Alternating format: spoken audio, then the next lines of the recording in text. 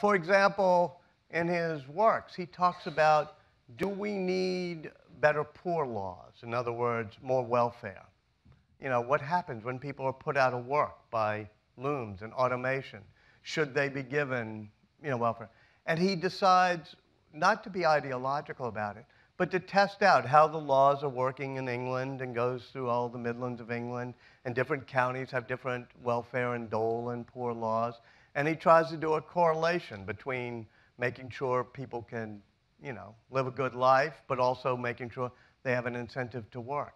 Likewise, on estate tax, he was very much in favor of an estate tax because he figured out and tested that in places where there was a higher estate tax, more people were more motivated to work rather than live off of inherited wealth.